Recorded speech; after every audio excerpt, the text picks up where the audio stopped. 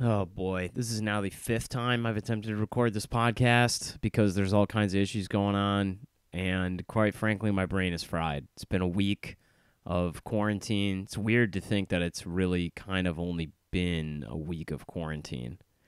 I was in New York 1 week ago today, and on Tuesday of last week, I was in my office working, and Wednesday of last week, I was at Compound Media recording an episode of Nerdgasm with Karen Margolis.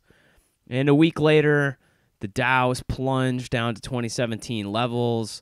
Every state, like over 1 million Americans, all shut down, can't go anywhere. No restaurants are open in New York, no bars. Same thing in Illinois, which is where I am now. I went back to Chicago to record Brendan Gay's, to help record Beyond, introduce Brendan Gay on his comedy album. That's been canceled. And then New York airports got shut down. All the flights got shut down. And now here we are. It's weird because I've been waiting on posting an episode for a little while because a lot had been up in the air, and I thought, we'll let some of this stuff blow over. And then lo and behold, the entire world, like a bomb went off. This is the weirdest time and the weirdest thing I've ever lived through. Same with you. Nobody alive today has been through like anything like this before, really, in the same way, unless you were in another country in which some outbreak like this happened. This is just the most bizarre, strange, eerie situation. Walking around Chicago a little bit today, nobody was observing social distancing. Super, super strange. Just go by yourself. Step away from people, even on the sidewalks.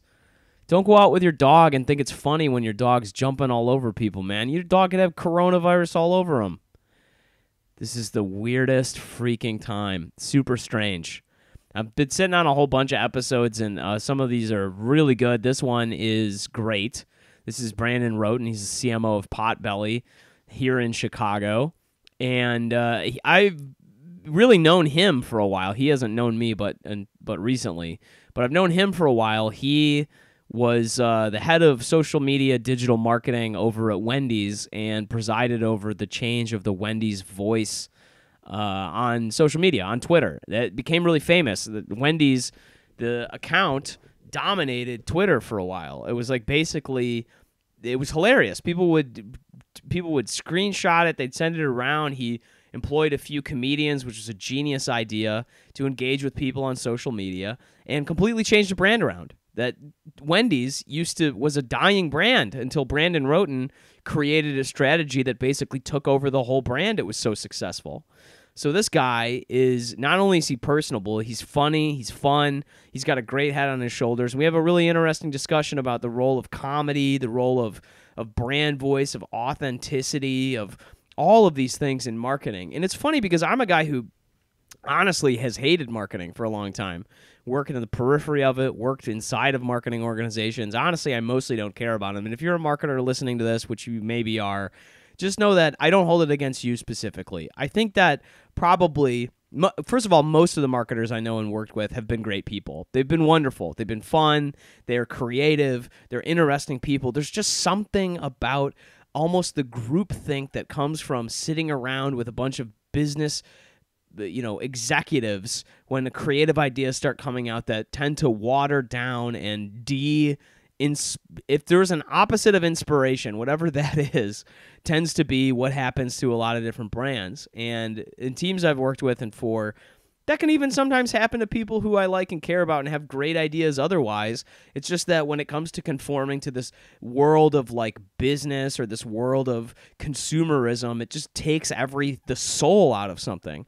And so Brandon Rhoten's done something kind of amazing. He's presided over a team of people that have done the opposite, actually. They've created a soul within a brand that was otherwise dying and then came back. So we talk a lot about, although this was some years ago, we talk a lot about his experience at Wendy's.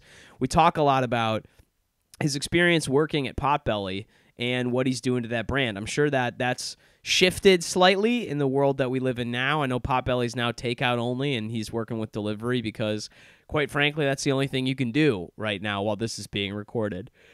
So for people in the future who end up listening to this in business school because Brandon Rhoten has written the book of the class that you are working on and you've Googled it and this is the name that came up and you are now listening to this podcast, just understand that this was a time in which everybody was forced to stay home because the Trump administration failed to see a virus coming. That's exactly what happened. And honestly, they could have seen it coming. It's like we had months, man. We had a while. We had weeks between when this appeared in China and anybody could have done anything about it. So now you know how I feel about that. Comedy's been canceled. Every comedy show that anybody's gone to or done has been canceled. Everybody is just at home now. Comedy to you is Netflix or tons of people streaming things on Facebook and Instagram.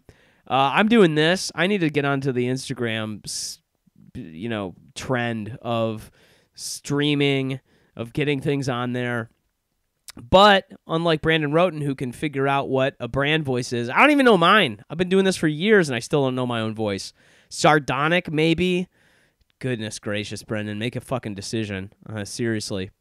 Well, guys, this is the most unprofessional start to a rather very, very professional podcast with a very professional man who is honestly a genius, a very intelligent man, and really, really grounded. Brandon Rhoten was very kind. He was very nice. I went to the Potbelly headquarters here in Chicago, Illinois, and sat down with him, set up all my equipment in his office. Super cool guy.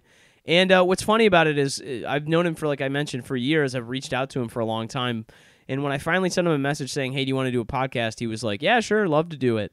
And he knew who I was. So if you're somebody out there doing sales development work in sending out cold emails and cold calls, just understand those actually go through. People recognize your name. So he knew who I was because I've been reaching out to him for almost 5 years. And finally, he, this was a good excuse. And he said very kindly, he was like, yeah, I always read everything you read and, tried to reply if I could, but most of the time I just didn't have a need and I was very busy. So what can you say?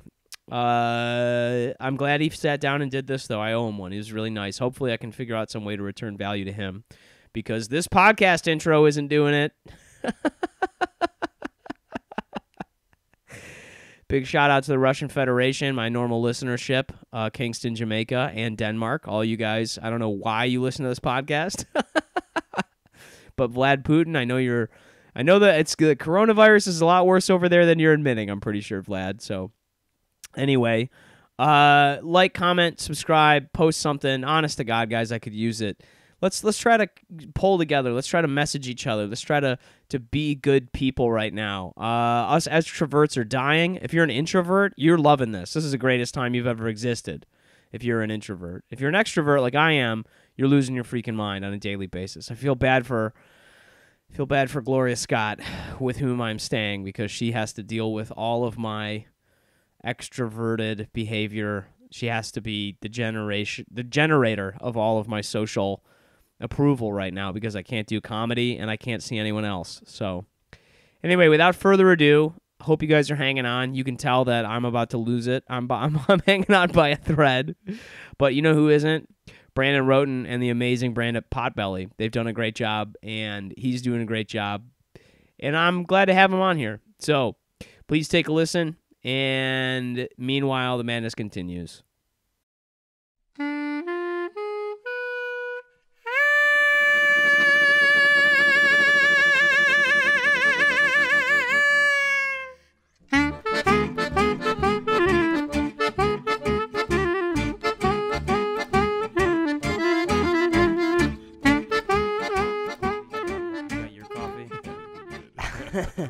Brandon Rhoten, welcome to the Madness Continues podcast. Thanks for having me. Appreciate it. Thanks for doing this. It's been this is kind of an interesting meeting because I don't know. Do you know? Just I was thinking about questions I wanted to ask coming in here, and I was like, I got to start off by asking Brandon, like, do you recognize my name, or did you recognize it when I commented on LinkedIn? I think I did. You might have to remind me of the context, but I was like, because I reached out to you in your capacity at Wendy's I was working at Vibes, and I must have reached out to you I mean, I think I even like texted you on your. I don't know how I found your personal cell phone number. Yeah. I think at one time you must have placed it on like LinkedIn or it might have been somewhere For 5 minutes, and then yeah. you found me. And then I was like, son of a bitch, and like grabbed it. And I think I like texted and called and like just anything I could do to try to get a hold of you. And I know, I mean, like, and by the way, no love lost at all in the fact that I think that you responded a couple of times and it was very polite, but you were like, yeah, not interested or whatever.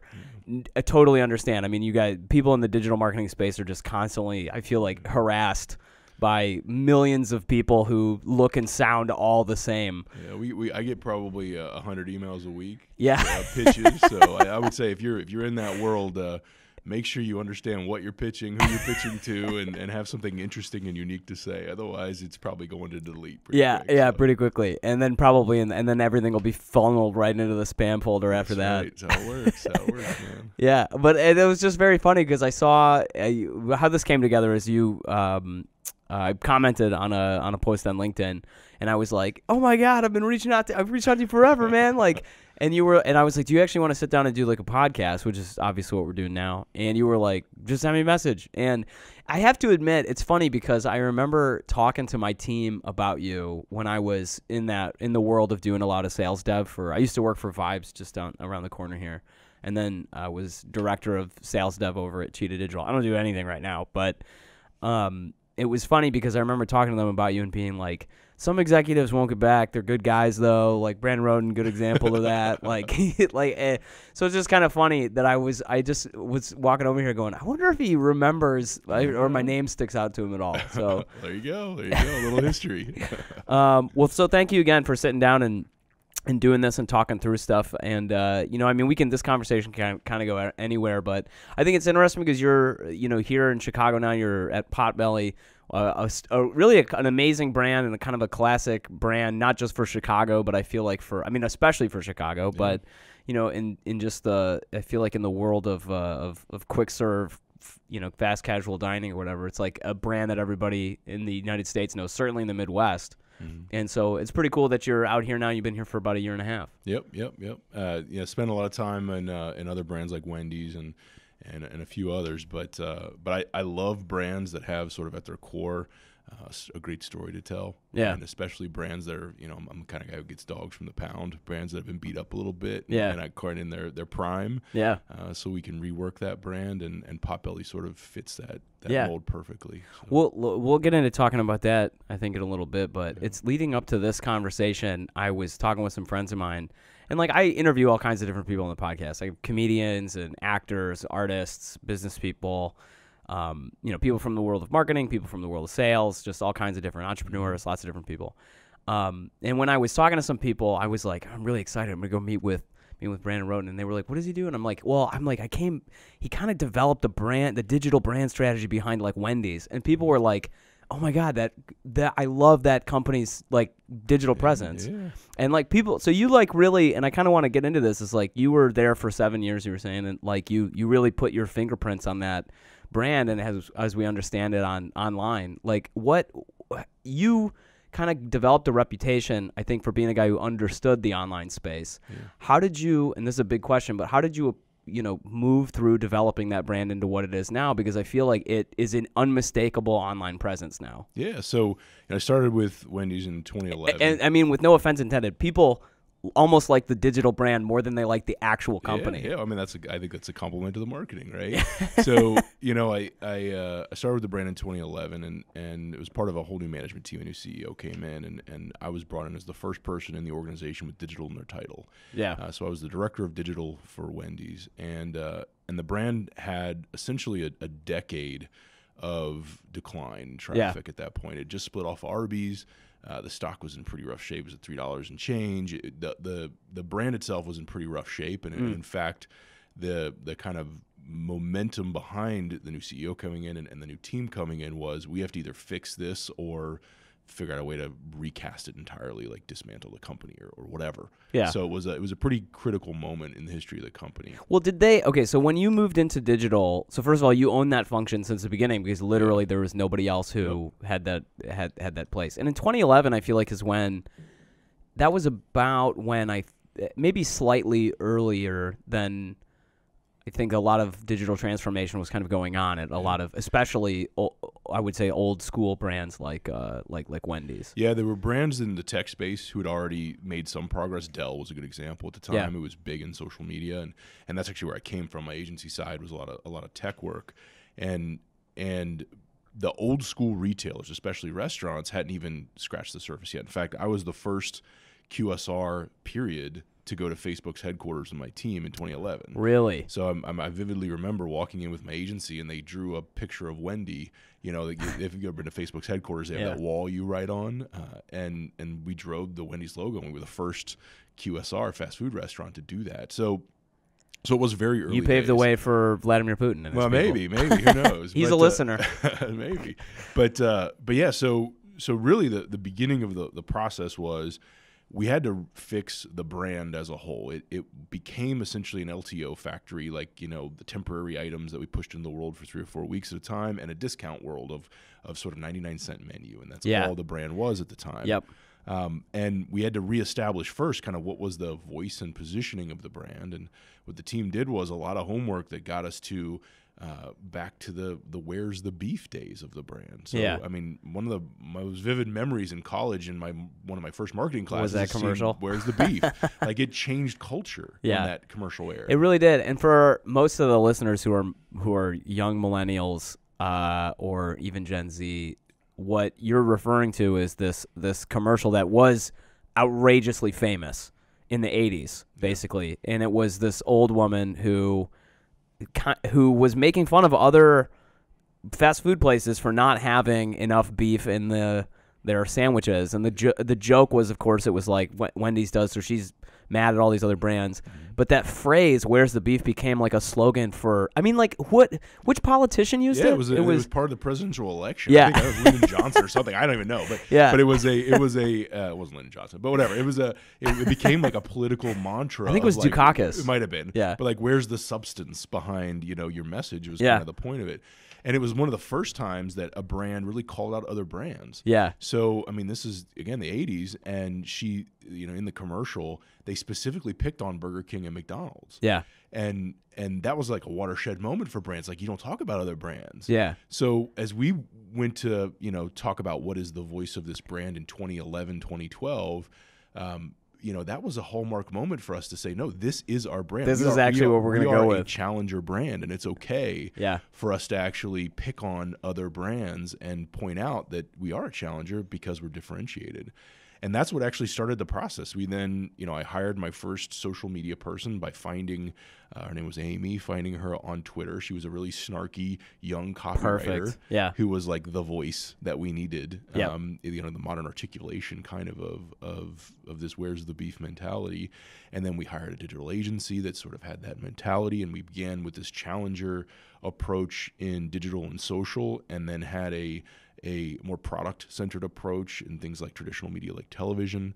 Within, you know, a year and a half-ish of us starting this process, it started to get a little press. You know, Forbes wrote an article saying we're destroying brands, and Wall Street Journal wrote an article saying... Well, you guys were taking... there's so much I want to dig into here, but like there was... and I promise we'll get to some of this stuff. The listeners are tuning in because they're like, we want to hear about Potbelly or you know, or Papa John's or whatever. Like, we'll get to that stuff in a bit, but I want to dig into a lot of stuff here because this is stuff that I've legitimately always been interested in wanting to talk to you about. And but one of the things I think is fascinating is like you the beginning of that process, the idea that you're going to go after other brands and be like, okay, here's what we're going to do. We're going to have a brand personality. I mean, so many marketers talk about what's your brand personality and what's the brand's voice and what's like, and everything sounds the effing same. Like it all sounds, everything comes out the same. And to have, I think the you know, Sand to be like, no, we're going to actually, like, because I mean,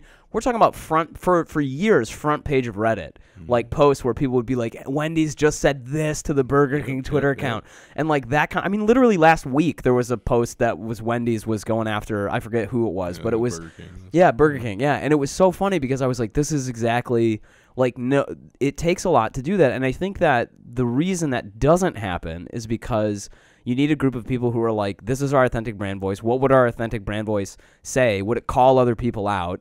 I mean, it's good that you had that that there was that legacy at Wendy's of like this kind of approach, but like convincing a room full of executives or the board or whoever you have to answer to that you're going to go ahead and do this and start calling out other brands or just being slightly more snarky or aggressive in the marketplace. I feel like that is actually a difficult conversation for a lot of people to have. And before you hired this, I mean, I want to dig into this in a second, but before you hired the people you needed to and set off on that kind of messaging, how did you even begin to handle that conversation? What was the pushback that you had, or did you have any? Yeah, there actually was pushback, and I can't say it was just as simple as us, being snarky on social. There was a lot more to it than that. But when you get down to it, we articulated that we are a challenger, and we actually, every marketer comes up with their little alliterations or whatever. But we called ourselves a challenger with charm. So we were a challenger, but one with a wink and a smile. We're never going to be nasty, but we are going to be bold and hold up what we feel differentiates our brand. And I would say we had a bit of a benefit that in 2011, 2012, 2013, kind of in the early days of all this, not a whole lot of brands were blowing up on social. There were a few, but by and large, it was because you were really weird or you were really like, Denny's had a lot of really good stuff back in the day that they still do. That's true. Yeah. But it wasn't based on sort of a human-ish voice in a lot of cases. Most of them were based on what still sounded a bit corporate or a bit like I understand what this brand is because it's coming from Nike. It's got to be about aspiration kind of thing. We were very human, and in fact, most of our back and forth happened in comments, not even in posts. Yeah. So, and that was because that's what we wanted to be. We wanted to be kind of this human challenger voice. So to answer your question, we did have pushback, and when it first started to happen, and we first started to get headlines from the back and forth and the challenger mentality, everyone had bought into the idea of challenger, but nobody really understood what that meant until people started talking about it.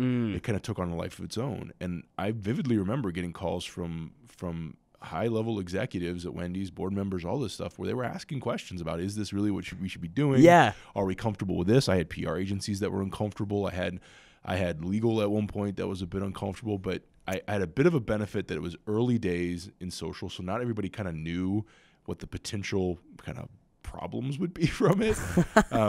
But I also had the benefit of sales were pretty bad in early days, and anything that got some attention to the brand that was positive and felt like it had legs to get positive awareness for the brand was beneficial, and we started to grow. Yeah. So the brand started to turn around in those early days where we started to see positive sales, in part because of this work. Yeah. So it was hard. I had some very uncomfortable conversations with a lot of folks. I was told to fire some people here and there because of particular comments they make. People that today are still a part of the team. That are very successful. So how did you navigate? I just think for the person listening, and I wonder this a lot myself, is that there are two kinds of. I've been thinking about this a lot lately. Guys like Ryan Holiday have written books like "The Obstacle Is the Way" and things like this, or "Ego is the Enemy." But there's a reflection that can sometimes take place, which is like, are we encountering obstacles or resistance or whatever you want to call it because we're going the right way and these are the things that we're running into, or are we running, or are these indications that we actually do need to switch around? Like I think to myself the number of times, not even from a marketing perspective, I mean, you're speaking with the brand voice, but I'm thinking from a sales perspective as an individual, sometimes you want to say things like Wendy's Twitter account said, or made comments on Facebook or whatever, and have had executives tell me, like, you guys can't talk that way, you can't speak this way, you have to be exactly this kind of way. And I think, is that an indication that you need to reflect and change what you're doing, or is it an indication that you're like, you know what, this is just uncomfortable for these people because it's different and they don't understand, they don't see it yet. Yeah. So I'm wondering, I guess, what were your indications in that moment? Sales maybe sounds like it was one of them, that this was working and it was going in the right way. Yeah, I mean, the core of it was based in the voice we had defined before we started doing the work. Yeah. So it wasn't an accident. We had said we're a challenger with charm. This is what that looks like. In fact, we had talked about our, we used at the time Chris Pratt from Guardians of the Galaxy as kind of our my God, voice. That's so good. Yeah. And that we actually had cutouts of him all over the office on my team floor. So if it sounds like it come from that snarky kind of, backhanded voice, but it's still funny, still likable, still a family kind of friendly environment. We're not going to drop F-bombs kind of thing. Yep. Then it was appropriate. But But one, it was based in a strategy we laid out, so it wasn't random. It wasn't just something that happened. And I think most marketers aren't very good at marketing their work, and you got to get good at marketing your work.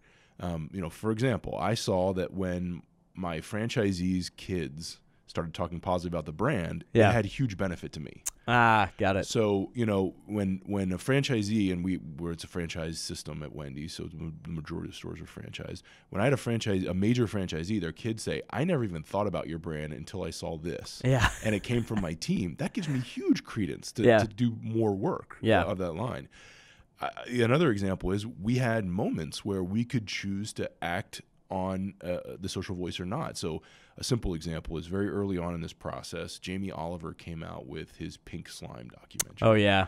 So I don't know if you remember that, but oh yeah, you bet, yeah. But he came out with his documentary, talked about Pink Slime, and I vividly remember being called into the boardroom with the PR, agency and our CEO and a couple of members of the board and our CMO and all, C's all around and and I'm in like my late 20s. I don't know what the hell I'm doing, and I get called into this room and I, sit down at the end of the table, and our CEO asks, Brandon, are people talking about Wendy's and this Pink Slime thing? And I said, yeah, I'm hearing it on social right now. Oh, man. It's a thing. And they said, he asked for an example. So there was a computer hooked up to the screen. And again, I'm young and dumb. I Googled it. And I said, Wendy's Pink Slime. It's just all the worst stuff comes up right away. It's pretty terrible. So I Googled it. And the first thing that came up, and by like a long shot, now mind you, this is like 2011, 2012, early days of this process. I don't exactly remember when, but early days. First thing was Yahoo Answers. Yeah. And the Yahoo Answers question was, does Wendy's use Pink Slime in their hamburgers? And I clicked it and pulled it up, and there's hundreds of people replying. Nobody's got a straight answer. Yeah. So I said, here's a good example. This is something that people are asking right now. And Emil said, well, what should we do about this? And I said, well, do we use Pink Slime? I knew the answer was no, but I wanted to hear the room say it. Yeah. And our head chef at the time said, never have. We never will use Pink Slime. It's not something we do. Yeah. Our burgers are fresh, never frozen, went on kind of a tirade of how great our stuff is. So I pulled up the Yahoo Answers, and I typed in never have, never will, -- Brandon, Director of Digital at Wendy's, and hit enter. Yeah. And it went up. And while we were sitting there, it was upvoted to the top thing. Yeah. And it made the news that night. Yeah. So that night, as people talked about like the official responses from companies, one of the ones that was in circulation was never have, never will. Brandon, the Director of Digital Wendy's. Yeah. So in moments like that where, and like everybody in the organization saw this. Yeah, is a they're thing. right there. Yeah. So he's probably like, this internet thing. That's right. So there are moments that you can choose to either kind of act as the voice, and would a PR agency write never have, never will? No. But the voice of challenger would be like, of course no, not. We don't do that. Yeah. So, there are moments that you can act that actually the rest of the organization can recognize. So I think you have to become a good marketer for your marketing. Yeah. And it sounds crazy, but the truth is, most people, everyone thinks they understand advertising and marketing because they see it every day. Yeah. But 99% of people, and I'm not saying I'm even in that 1%, but 99% of people, they don't understand what actually compels people to act. They don't understand what is interesting and unique and differentiated. Their only exposure is, well, I like that joke, or I don't like that joke, or that ad, or whatever. Oh my God, joke is a great example. I'm a comedian. Ostensibly, this is a comedy podcast, but it's fascinating to me because that's a big one. Is that there's a lot of people who, Seth Godin even talks about it in his book, This Is Marketing, where he's like, he calls it the comedian's problem, where he's like, you can have, a comedian needs an audience, and the problem is that how do you find that audience? Mm-hmm. You can't go to the same shows all the time. One of the most successful comedians there was, Larry the Cable Guy. I hardly ever think the guy's funny. Yeah. Huge audience for him. Yeah. And I'm just not his audience. Amy Schumer, her leather special, lots of comedians didn't like it. I didn't really like it. Some people love it. I'm just not their audience. And it's funny because it's like people think you can argue with someone about drama and whether or not a movie is good if it's like, Little Women that just came out or something. Some people like it, some people don't like it. I haven't even seen it. 1917, another good example. You can like it, you can watch it and go, yeah, I don't really care for it. But if somebody goes, no, but it's good because XYZ reason. Talk them into it. Yeah, they can go, all right, well, it's not my cup of tea, but I understand why it's a good movie. You can't do that with a joke. They're funny or not. Yeah, to you either laughed or you didn't laugh. And most advertising is based on either being funny or just generally being interesting. And it's a very gut reaction that you have 15 seconds to convey or less in social. I mean, you look at progressive. I always think about, or not progressive, progressive. Who are the ones with the cavemen? That was Geico. Pardon me. I look at Geico's brand voice, and you think that's. I mean, they know exactly what they're doing and who they're talking to. That one, like when YouTube started doing, 5-second commercials before videos, they solved the problem by having things that would cause you to want to keep watching, and the voice would just be like, "That's it. You can't click past this commercial because it's already over." And I think that they knew their voice, they knew what they were doing, they have a perspective. All of their commercials have different points of view. Yeah. It's either the gecko or the caveman or the whatever, and they really understood what they were doing. And it's just very interesting to me that like many marketers approach the market with this kind of really weird, watered down sort of like it almost makes me wonder like why even employ like a whole bunch of companies employ tons of these people, and you think what was going on. And so I guess let me back up because there's a question in there, and I guess the question is, how did you see, or at what point did you see how this was going to develop at Wendy's? I mean, you couldn't have had this, unless you're truly a genius. And I'm not, so no, that didn't happen. So how did you see where this was going? Because I feel like a lot of brands have now attempted to kind of take your model and what you've done and apply it as in like we have an actual person and I haven't even gotten to talking about the person you hired to actually like tweet out this stuff. Nobody was doing that at that point. Yeah. Like, so I'm wondering, how did you, where did you see where this kind of roadmap was going, or was it a process of learning as you were moving through it? There was a bit of process, but again, we outlined at the start that the voice is challenger with charm. Yeah. That there were certain rules around that. In fact, I mentioned Chris Pratt kind of as the guidepost. I love that so much, man. I would argue today it's a little more Anna Kendrick, but it's the same sort of vibe, right? Yeah. It's the same sort of snarky, educated, young, quick wit kind of vibe that doesn't really take any garbage from anybody. But when you get down to it, I think establishing that up front and then creating rules around that are loose enough that someone can actually be interesting and creative. So a simple example, one of the first big things that blew up after we hired our first people to actually do the work, it was, they would text me if something is just 2 inches past the line, and I'd say yes or no, and that's all the infrastructure there was. Yeah, that when one of the last things that hit right before I left was Nugs for Carter. This moment where we had this kid asking for free chicken nuggets, and the response happened at 10 o'clock at night. That blew up the next day and became I think it's still one of the most viral moments in history. I think it's still the most retweeted moment there has been for a brand. And that literally was a text between me and one person at 10 o'clock at night where he's like, can I offer the guy free nuggets if I say this? Yeah. And I said, yeah. And it was that simple. It's just create the infrastructure that allows it to happen within certain rules. Yeah. And hire people that can actually live the strategy you've laid out. Yeah. Finding the right people. The guy who is the primary person who tweets right now for Wendy's is a comedian by trade. That's his job. Yeah. Who is it? Is he's in Columbus? Yeah. He's not in Columbus. He's works for the agency. It's got it. Okay, got it. But they've got a team of people, but it's at the agency. But he is a comedian by trade. Amy was a copywriter by trade. Yep. The people that were hired to do this work, they weren't interns, 20-somethings that understood the space. That's not how it works. You have to hire people that actually are the strategy. Yeah, the thing.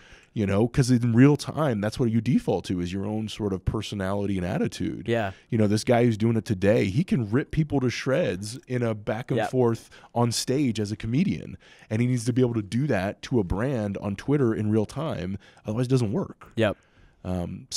So it did evolve over time, but having said that, we were very clear on what this is and what it isn't. We also decided actively that we wouldn't take that into some mediums. So the mediums that are heavier, older audiences like television, we decided we'd touch it, but we wouldn't be full on. Yep. So we had moments where we brought it in, but it didn't become the voice in some channels. Yep. So it primarily lives in the platforms where it's appropriate to live. I feel like that's a big, but that even then, I mean, there's two lessons you can pull out of that. One is simple rules, which I feel like makes a huge difference. I mean, like just having a small set of simple rules that are easy to follow, huge. And then giving people sort of the freedom to work within those and around those. And then secondly, I mean, just the idea that the brand voice might vary from channel to channel or space to space. I mean, then it makes sense. Like it doesn't make sense. I mean, when I reflect on some of my more frustrating experiences when I've been working with sales teams, like doing coaching or whatever, the thing that's been kind of frustrating has been people who are controlling brand voice being like, oh yeah, you can't, I don't want you to use the word. I just think the one that was so frustrating to me was we're not an agency. We're a software company that offers boutique agency-like services. And I'm like, dude, if I get a sale by saying we're an agency, I'm going to say agency. Yeah. Like, to the person who we're working with, the work doesn't make a difference. I understand why you want to do this, but the way that I feel like we approach this internally, it just makes more sense to me. It's just there's some amount of flexibility that people have to have. Yeah. Well, I mean, I think marketing is one of the few areas in the business world where there's not a lot of formal training to do the work. Like if you're That's a really good point. If you're in finance, you know how to do what you need to do in Excel to get your job done. Yeah, right? and if you majored in marketing in college, you were a rich girl. In a lot of cases. So I mean, I started as a biology major. People do this because they either love advertising or because they fall into it for salesy reasons, or there's a million things. Yeah. But I mean, I've met very few brand managers who actually understand what good advertising looks like. Yeah. You know, when I'm interviewing people, generally the questions I ask have nothing to do with the infrastructure of what got you your MBA or whatever the hell you have. Yeah. It's always like, who's doing an awesome job and why do you like what they're doing? Yeah. Because the palette, you develop that over time on like what is a actual compelling thing to say to human beings to get them to want to pay attention to your brand. I love that you just said that like that, because I constantly, this is when I do sales consulting and coaching, I constantly, and honestly, a lot of these lessons came from the world of comedy for me, which is like people forget we're talking to humans, and somewhere there's a person with eyes looking at your work or hearing it, if it's on the radio or if it's, you know, over the phone or whatever, and you have to do something in that space that causes them to have thoughts or feelings or reactions to that. And I think a lot of people, for some reason, they get really obsessed with what are the numbers and where are our numbers moving and how do we, and you're like, if that's all you care about, nobody gets excited to buy a Frosty because of your numbers being awesome. Yeah. Like, that's not the reason they're going to do it, but they're going to do it because they saw your brand all day and it's really funny and I'm hungry and there's a Wendy's right here. That's and right. like that, That's right. that makes sense. I want to move on a little bit because I feel like that part is we can tread over that ground a whole lot, but like it's super fascinating to me that you were able to do that and like and take a lot of success and make a lot of success in that place, and in a way that I feel like a lot of people have now repeated and attempted to capture. And I think the best part about it for me, I think part of the reason I like it so much is that there are so many brands that have attempted to be like that now and have failed miserably, online. I think a lot of people assume, and I've heard this from folks that have called me to consult on things or asking me about kind of how we did what we did. They assume that the surface, that just the snarky reply is all you need. Yeah, and it's deeper than that. It is a strategy that you set up, and I know that seems whatever. But when you get down to it, if you don't have a core kind of reason that your brand should behave like this, it all falls apart. One snarky comment, one joke lasts a day, and that's it. You have to, it took us probably a year of getting noticed regularly, like once a month or more often on places like Reddit, before anybody started talking about our market. Back in the early 2000s, 2010, 2011 kind of days, fast food was evil. Yeah. We were making kids fat. We were, it was all about, minimum wage. It was just bad. All of it was bad. Yeah. So once we started to actually be the cool mom kind of thing, the cool mom. that took time. It took persistence. That's what a brand is built on. Nike isn't Nike because the Kaepernick ad. It is because of the hundreds of ads like the Kaepernick ad. Yeah. So it's a persistence thing that I think most brands don't have the patience for. Yeah, there's a lot of it's something. I feel like that patience is something that's fascinating to me too. Is it's like there's so many people who want to come in and claim quick wins, and you think the amount of transformational change, or the amount of if you really want. Jim Collins talks about this in Good to Great a lot, which is like the problem that a lot of people have when they're attempting to make changes in an organization and in the world through an organization are that they never really take a look at what this is going to take. Yeah. And they're too focused on. I left working with a team, a sales team, a little over about a year ago, because the problem was that everybody was so focused on short-term wins, which is like, how are we going to get to our number this month? You know, like, look, that's important. We need to get to our number, but like, if every month we're just trying to sprint to a line, we're never going to get into the mechanics of good running. Yep. And that seems to be the issue. And I think it's fascinating because what you laid out, and what I hear you saying is like, look, we from the beginning had a foundation of what we wanted to do, and everything we did, we built over time a scaffolding and an infrastructure that allowed this brand to navigate in the marketplace in a way that resonated with people. Yep. It's a big thing that, you know, that a lot of, especially publicly traded companies, are worried about tomorrow, and they tend to sacrifice kind of next week for today all the time. Yeah. And understanding that every move a brand makes should build on the last move and ultimately get you further ahead. Yeah. Is a big change. I mean, I'm almost at the 2-year mark at Potbelly right now, and we're just starting to see progress. Yeah. It takes time. It took 2 years a year and a half before I saw my first quarter positive comp at Wendy's. Now, mind you, we ran on a 28 quarter run after that. Yeah. But it took a year and a half to move, you know, this giant ship to start actually seeing positive momentum. And it wasn't just the work my team did; it's the team a lot of people did. Yeah. But that's the point: is all this stuff has to build on each other. And you can get 1 week that's great, you can get 1 month that's great, but if you can't string together, you know, consistent results, you're never going to make real progress. Yeah, it's the difference between a tactic and a strategy. Yeah. Yeah. So let's talk about you at Potbelly. This is fascinating to me because I really have always liked the Potbelly brand. The first Potbelly that I went to was in Ann Arbor, Michigan in 2005, maybe. I'm trying to think. There was like one of the few Potbellys that had like opened after Potbelly started expanding, I think. Yeah, and I had never. My experience with like any kind of sandwich place before then had been Subway, basically, which by that point was already in the marketplace was like, oh, this is kind of crappy. Like, and so walking into a Potbelly was like, holy shit, there's a sandwich place that's like really good. Yeah. And then like, you know, was, you know, and then consistently has been. So it's fascinating because there's a really strong, Potbelly I feel like has a strong brand presence in terms of like the footprint, and then in terms of understanding the aesthetic, I think in a lot. So it's interesting for you kind of coming over here because I feel, I don't know this, but it looked from the movements in the marketplace, it looked like they wanted you like bad. Yeah. And then we're like, yeah, let's get right in here. There was almost no daylight between you leaving, you know, Papa John's and moving over here. Yeah. So what has been your work here? What's been like the focus in terms of trying to transform sort of the digital presence, and not just digital because you're CMO here, but like any sort of marketing presence here? Yeah. So, you know, this is a brand that has been around for a long time. It's been around since the 70s, but really only had a serious presence in Chicago for a long time. You know, it was a handful of shops, and in the early 2000s started to expand, and now is about 500 shops throughout the country. And some internationally. Yeah. And this is a brand that has a really good sense of its product lineup. It has a really good sense of sort of its position against folks like Subway and other competitors. What it hasn't done is communicate externally that position at all. Yeah. So it's a brand that has not run marketing to any serious extent. Yeah. It's a brand that is actually has very low awareness outside of Chicago. So you go to a city like Dallas or Washington, D.C., and it's a little higher, but by and large, most people either don't know Potbelly exists or forget that it exists, especially in a market that's very saturated. Think about the Firehouse and Jimmy John's and Jersey Mike's and Subway. Yeah. You know, there's a million sub shops out there.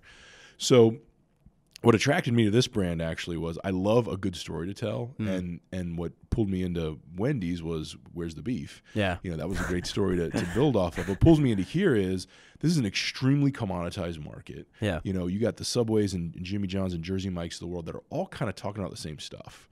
It's all very product centered. It's all price point or, you know, ingredient based discussions.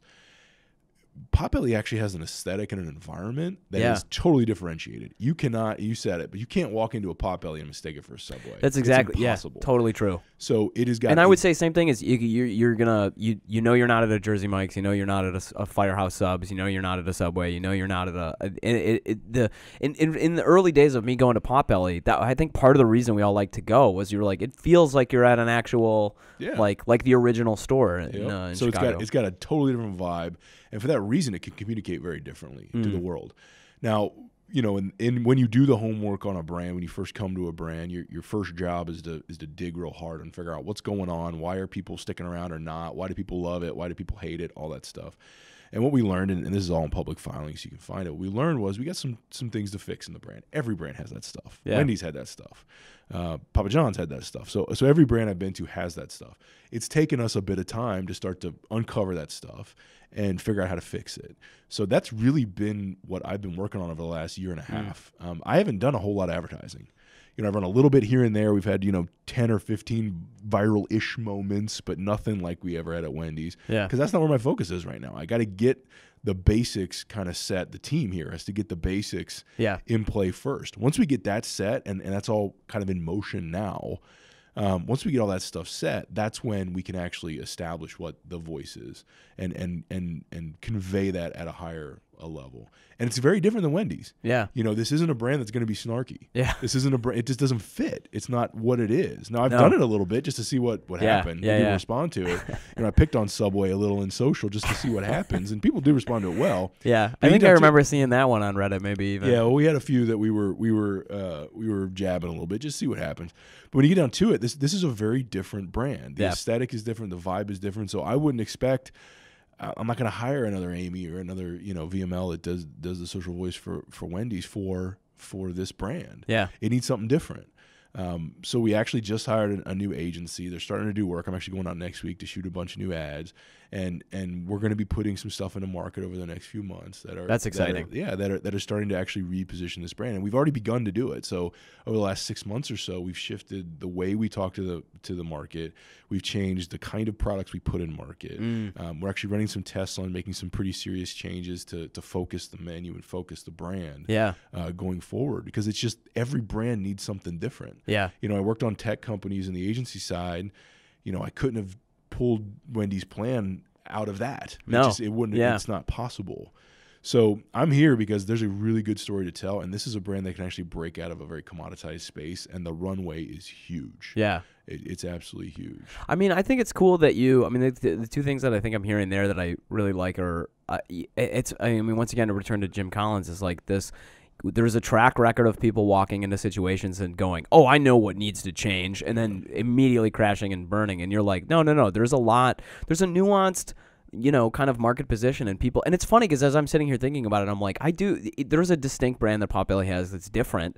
And I guess I wouldn't know how to characterize that voice either. And I'd argue that is a function of them having not communicated a voice. Yeah. So, and I can't tell you what it is yet, but you're going to see it in the next few months, at least come to life in a few markets as we test and go from there. But when you get down to it, a brand that is differentiated has to be very clear on what it's differentiated on, what makes it interesting, what is the thing that draws in the niche of people, and it's not everybody, but that niche of people. If you see that snarky post from Wendy's and you're 65 years old and it totally turns you off to the brand, guess what? I didn't care, because that's not what I needed. I needed to draw on the 22-year-old, not the 65-year-old. Potbelly is going to be the exact same way. There's going to be moments where some people will see it and be like, well, that's just not for me. What I really want is a $2.99 sub. Yeah. And I'm like, well, have at it. Take your gas station sub and throw it in the trash on your way into Potbelly because you actually want a decent lunch. So we're going to have a niche, and that niche is going to be unique to this brand. And that's actually what I think a lot of marketers have to stretch to. Who is the audience I'm trying to talk to, and what is my differentiated space that I can actually be compelling in the market, especially in a very crowded market like we're in for a sandwich shop. I'm excited to see it, man. I'm fascinated. Where's some of this stuff going to come out? I mean, I can't talk about it in too much detail. Okay, but we've got some test markets coming up. We're actually going to talk about some of the stuff in our filings of where we're going here, but we're starting to see some progress, but really the big progress comes when the brand really starts to come on full bore, and that 2020 is going to be a big year for us. I'm excited. I'm excited to see. I've always liked Potbelly, I guess, which is why I like it. It was cool to see that you've kind of moved over here. It's kind of weird to be like, it's like, I don't know how to describe this. It's not like I'm like a fan of your career. It's hard to like, it's a weird thing. It's just that because I was trying to harass you for so long. And then like because of all the exposure I feel like that you had when you were at Wendy's and stuff. Let me step back, and I know there's stuff that you mentioned that you can't talk about or might not be appropriate to talk about. But I'm curious, kind of what was going on a little bit at Papa John's, and I know that like the public statement that I think you ended up making was, I came in here to want to like do some change. Looks like maybe the brand wasn't quite ready for that, which I feel like is a very political way to say. I was like, ugh, I wonder what was going on inside of that statement. Yeah, well, I mean, you can go back and look at sort of the history that happened either while I was there or shortly after I left. But, but it's all right. There you go. It's pretty clear that it was just a brand that it needed change. Yep. And I was brought in as one of those change agents to help change the brand, and I wasn't ready for it. So since then, they've gone through another CMO. So there's a guy that came and left. Oh, man. Since then. And they have a new CEO in now, Rob Lynch, guy, genius from Arby's. Yep. So they're making big changes there. It's just, I loved Papa John's because it was one of the commoditized space products that actually was a good base product. It was a great product. I'm sitting in Chicago. I can't talk about any chain pizza being amazing, but when you get down to it, that's part of the reason I went to Wendy's. Wendy's was one of the few fast food burgers I would eat. I loved Wendy's as a product, and you look at Papa John's, I would argue it was the same sort of space. So I thought there's the ability to break out of that commoditization and be interesting and unique, and especially in a market that tends to be a little younger, tends to be a little more, interested in the moment versus, long-term thinking kind of thing. And it just wasn't ready for it, and that's okay. That's how it rolls. Yeah. Why not? And if there's something you can't go into there for one reason or another, that's totally fine. But I'm really curious why, because I'm equally as curious not just why an organization got the change and why it happened, but why one didn't. And because I mean, I would agree with you on everything that you said. Is like Papa John's. It was a surprise to me when I did I went to the UK a few years ago to do comedy for a while. And one of the things that I was like, oh, we should get Papa John's. There's Papa John's around the corner. And they were like, oh, man, no. And I was like, are you kidding? That's like the best of the fast food pizza places in America. Yep. And it was surprising that didn't reach. I guess it's a different model overseas. But the point of me mentioning that is just to say that I would agree with you on all those points. And for a really long time had the strongest brand. Yeah. And I'm kind of curious why that, like, they were resistant to that. Yeah, so my experience is every organization is a victim of its own past. So the momentum, thing that that's makes heavy. Well, I mean, it's just true. The history that made you successful looms large over the organization. So you can go back to what made Papa John's big. It was really the sports affiliations, huge, right? So, and I heard these stories while I was there. We put our name on a stadium and sales went up 25-30% for 2 years. Yep. As soon as we got this celebrity endorsement, this happened. So it was no different at Wendy's. Wendy's, for years, television drove everything. Dave, actually, being on television drove everything. So the momentum behind, like the thing looming over everything, was you need television to make it successful. And in the case of Papa John's, you need sports, and you need these huge sponsorships to make it successful. You have to be, in these environments because that's what made it successful. And what happens is, when that stuff stops working, the organization doesn't realize it stops working. They assume that we're just not doing it right anymore. Yeah. So they assume, well, more TV will actually help, or more sports sponsorships will help, or whatever. And that's detrimental to an organization that has to move past whatever it is they were doing that everyone caught up to them. So you look at Papa John's, you look at Wendy's, you look at any of these companies. When someone comes in intended to be a change agent to say, my job here is to people don't want to hear it. They don't want to hear it because they're like, nothing in my past suggests that you're right. Yeah, they're this is the equivalent of the guy who peaked in high school. Yeah, it is. It is. And I had very difficult conversations at Wendy's, at Papa John's. What do you mean lifting weights doesn't work anymore? That's right. Yeah. So I mean, where people just they say everything in my being says you're wrong. Yeah.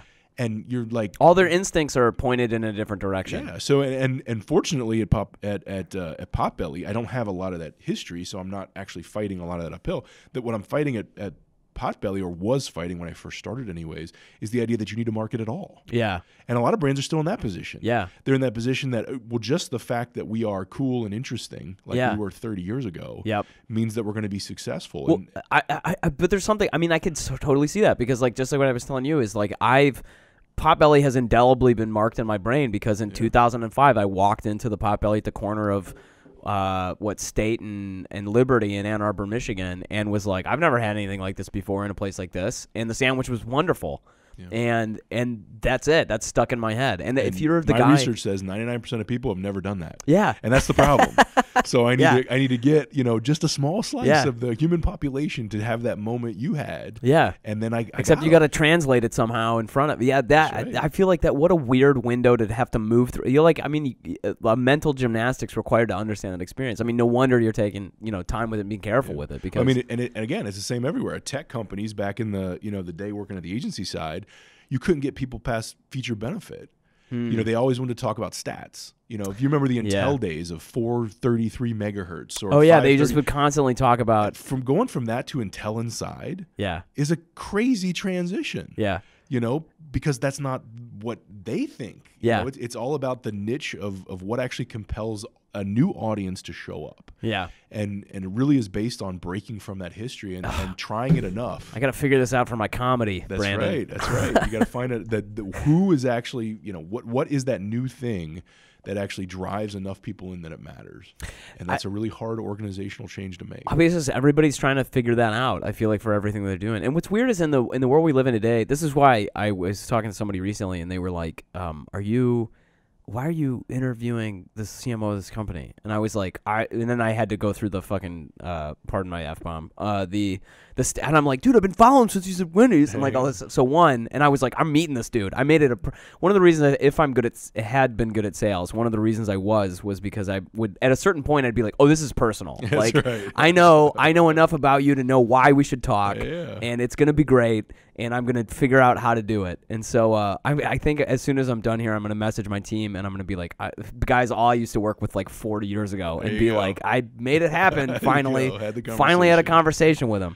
But anyway, to get back to, I guess, what I was saying is, like, everybody's trying to figure this out. Like, we live in this world where, part of the reason I want to talk to you is I'm like, everybody is trying to figure out what their digital voice is. Everybody is trying to figure out what their voice. I mean, like, Dale Carnegie wrote How to Win Friends and Influence People, because in the 1920s, people were shifting into a world in which everybody had to be a salesman, because everything was becoming thought work.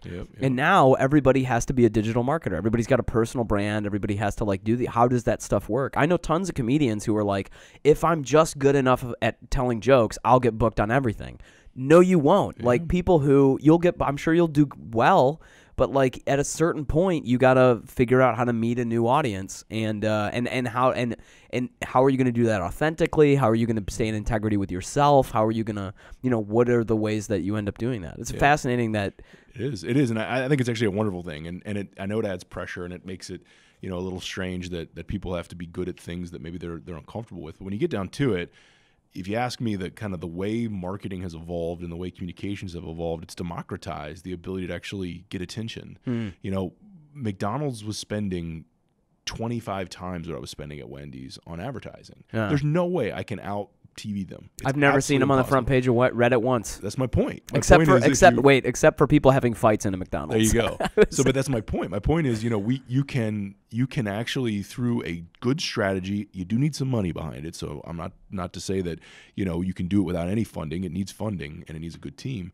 But when you get down to it, the strategy can jump up and be noticed, even if you don't have the benefit of a gargantuan organization behind you. So the fact that a company like Steakum gets attention online, the fact that Moon Pie gets attention online, the fact that Wendy's, Little Wendy's, in 2011 when they were considered, the evil empire, tiny empire, but evil empire, can actually become interesting to people, and people can say, I relate to this brand that sells cheeseburgers, I think is awesome. Yeah. I think it's a wonderful world we live in, that a good strategy with the right backing can actually grow a brand that is worth growing. Yeah.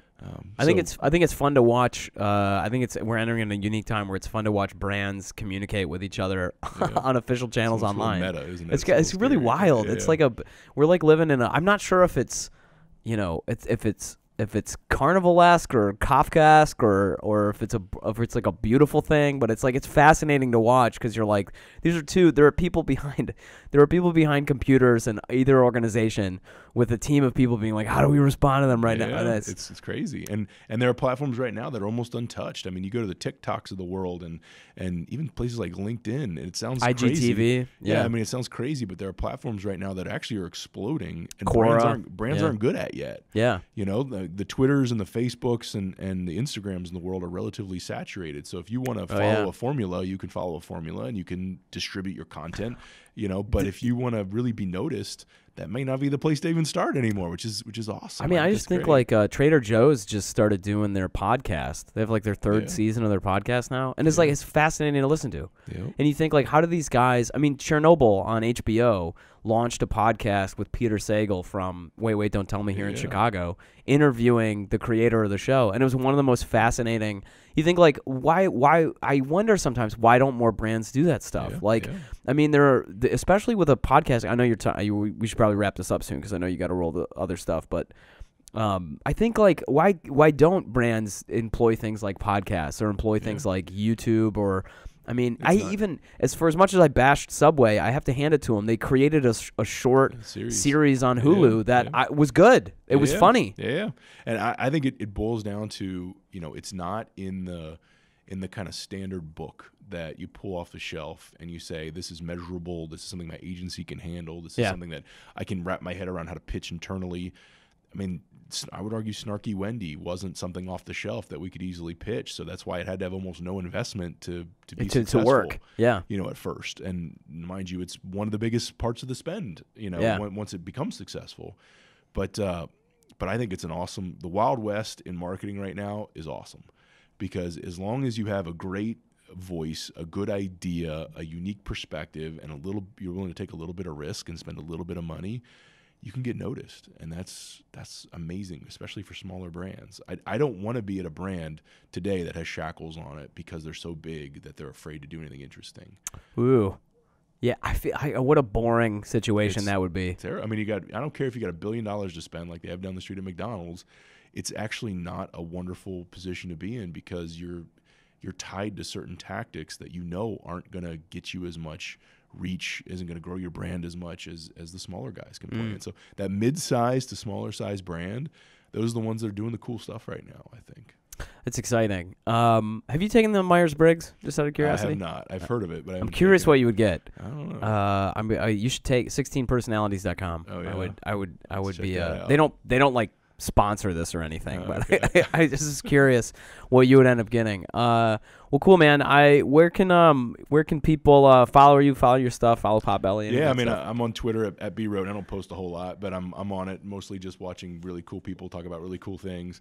I'm out on LinkedIn. If you want to connect with me, ask me any questions, certainly find me. Rhoten is my last name. I'm one of like 4 in the planet, so it's not hard to find that. But past that, pay attention to Potbelly in 2020, 2021. It's going to get interesting here. I know it seems like we've been a little bit quiet over the last year and a half, but that's by design. We're doing our homework and testing a lot of things, and this brand should get very interesting. That's exciting. Yeah, and you, to your credit, you've always been responsive to like things even when I was trying to hound you to like pitch you on doing mobile marketing with Vibes or whatever. You would respond like nope or like no thanks, but you would totally do it. And so you were very responsive on Twitter, so that's not a joke. Well, thank you so much, Brandon. I appreciate you taking the time, man. This has been a great conversation, legitimately. And we should do a revisit in a year after the monumental 2020 and see how it all went out. Sounds good. Thanks so much, man. Meanwhile, the madness continues.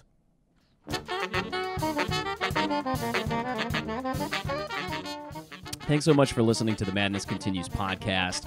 Once again, this is Brendan Lemon. If you liked what you listened to, please take a minute to like, to subscribe, to give us a rating. It really does mean a difference. I say us like there's more than one person doing this. It's just me, everybody, so every little bit of support you can lend would be really appreciated by me. If you want to share this podcast, it would really, really, really mean a lot to me. I hope you come back. I hope you listen and check out the other podcast I produce, Funny Planet, where we talk to different comedians from all over the world about what they're doing and how they are funny in their own cultures. You can learn a thing or two and you'll have a laugh too. Anyway, take care. Take it easy. We'll see you here next time.